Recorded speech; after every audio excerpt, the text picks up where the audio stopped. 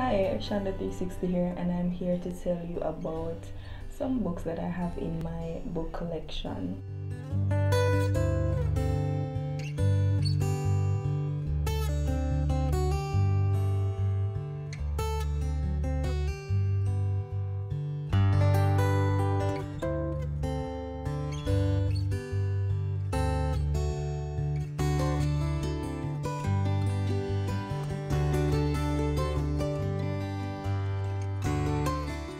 Okay, so I'm starting off with my friend's book, Samantha, aka Yukonam Dean. And yeah. So for this book there are several authors and she's one of them, and I've only read her parts so far. I only read her chapters so far.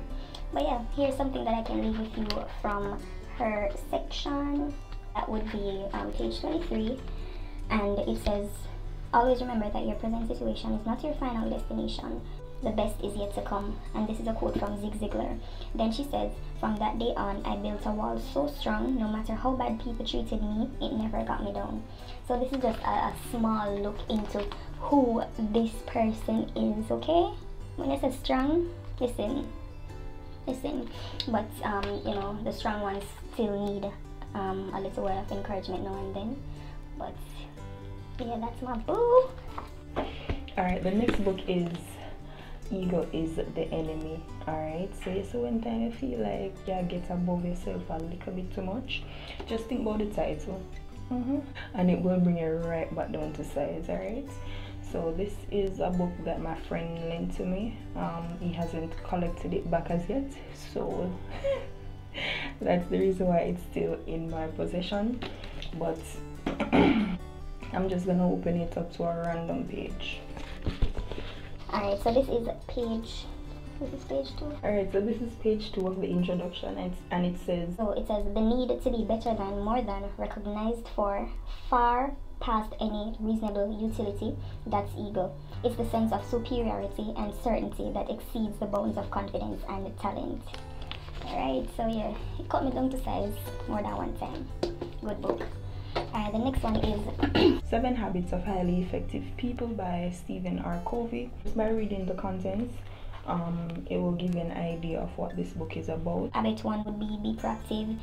2, begin with the end in mind. 3, put first things first. 4, think win-win. 5, seek first to understand, then to be understood. 6, synergize. 7, sharpen the saw. But yeah, it's a real good book. It's good to have on hand so you can you know, draw from the lessons inside and make yourself a better person. This is my cousin's book. She hasn't come for it as yet, so it's still in my collection. Alright, this one, Year of Yes by Shanda, rhymes. Almost my namesake. Yeah, so this is actually my book. I'm going to open it up to one of the highlighted pages, and it says, "My father used to tell us, the only obstacle to your success is your own imagination." Facts. Year of Yes. Alright, so this book I got as a gift a couple years ago when I started my journey on self-discovery and all them good stuff. So it is How to Win Friends and Influence People by Dale Carnegie. The most profound thing that I can remember is that when you remember people's names, it really makes a difference, you know, because their names are like the sweetest sound ever. That's what I remember. But gems, there are some gems in this. Oh, I wrote something here in the book. "Be hearty in your approbation and lavish in your praise." Next up, Act Like a Lady, Think Like a Man. So this is another book that my cousin had left at my house. Alright, so let me just randomly go to a page and see if I can find any gems again. Oh, look at this. Page 76. "Now, revealing that you're a keeper is no guarantee that this guy won't just walk away. Some men really are just sport fishing and have no intention of doing anything more than throwing back the woman they've bed." Love yourself, ladies. Next book Play Like a Man, Win Like a Woman by Gail Evans. Alright, so this is my book. I have so many gems that I have highlighted. Let me just go to one. Alright, here's one. Page 53. The mark of a good player is the ability to improvise. Sticking to a specific plan leading to a specific goal limits your ability to do so. You have to know when to adjust the sails, I guess. Yeah. Here's another page, page 105. This is mostly like a leadership book, as you can see. Play like a man, win like a woman. What men know about success that women need to learn. Alright, page 105. Each member of your team brings his or her own unique talents to the playing field. You can improve yours by taking advantage of all the talents around you. Listen, you do not have to know it all and do it all. That's why it's a team. Together, like more than one people, everyone achieves more. Yeah. Alright. Oprah Winfrey Speaks. Alright, my book. Page 101. Life is a lot like a marathon. If you can finish a marathon, you can do anything you want. This one, Eat, Pray, Love. Elizabeth Gilbert. I did not read this as yet, but I watched the movie. So I think it's a piece of the movie. But it was so cute. So I saw this book and I bought it a couple years ago. Alright, the next one. Quiet. So this is The Power of Introverts in a World That Can't Stop Talking. Susan Cain. Alright, so of course the title grabbed me, being the introvert that I am. Yeah, so I started it. Really interesting. I'm gonna find a page that I've highlighted. In this section there was a little true or false section to see which of them applies to you more often than not. So for example, I prefer one-on-one conversations to group activities. That is true. I often prefer to express myself in writing.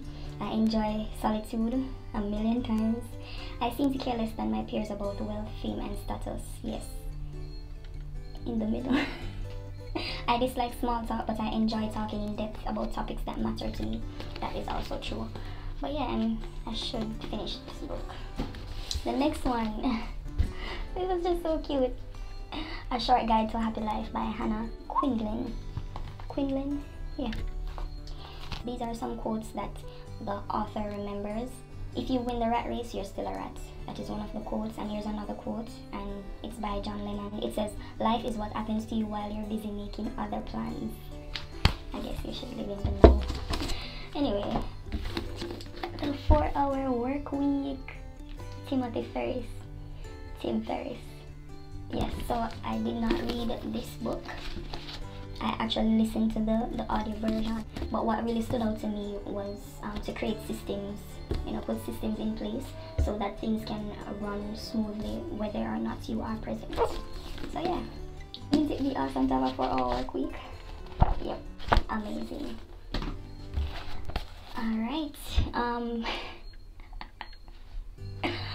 oh my god, I read this in high school, and I went by my grandma's house and I saw it and I borrowed it, but I did not return it because I keep rereading it. Like it's just so funny. Oh my god. So this is Miguel Street by V.S. Naipaul. Yeah, it's set in Trinidad and Tobago, I think. Yeah. And listen, you want to know about twists in a story? Yeah, so when you talk about plot twists, listen, humor can't done. Listen, I don't remember all of the parts of speeches right now, but you can find all of them in another book here. There's this carpenter in it that kept making a thing without a name, and one will pass something. Listen, Wally Palico gems in this.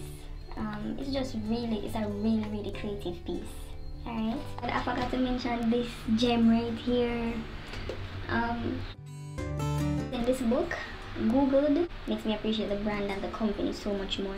Google's what do you call it, a tagline or the motto that they live by is "Don't be evil," so it's much much more than, you know, just making the millions and billions of dollars. You know, they genuinely, so it seems, they genuinely want to make people's lives easier and better. I don't know if you've noticed on the Google search page or home page, you know, when you're going to search for something randomly, there are no ads or anything on that page. They just want you to go search for your information, get your information, and go, because you have things to do, you know. So I really appreciate that about them. They're keeping everything as simple as possible. Here is something. Google fervently believes it is shaping a new and better media world by making the process of buying advertising more rational and transparent.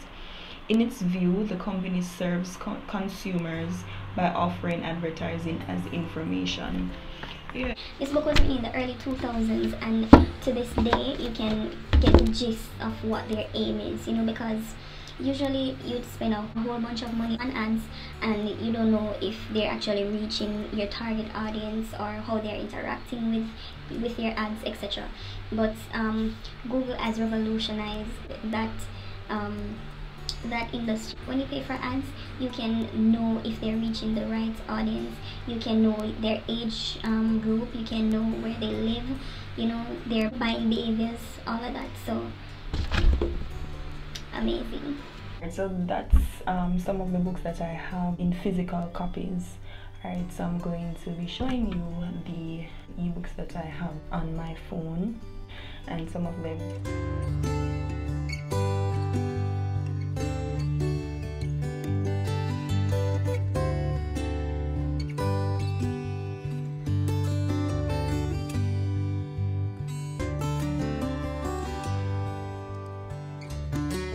If you've made it to the end of this video, I hope that you've enjoyed a little collection that I have going on here. Leave a comment below and let me know what book you're currently reading, what book from my collection you've read before or planning to read. Leave some suggestions on books that I can add to my collection as soon as I read the ones that I haven't read before. It's like I want to really soak up the information, soak up the knowledge from these books, and really apply them to my life before, you know, delving into other books, which I do. I'm always collecting books. Leave your suggestions just the same. But I really need to stress the importance that you need to apply what you've read so that you'll see growth, and I'm seeing growth. I'm definitely seeing growth. So until my next video, bye.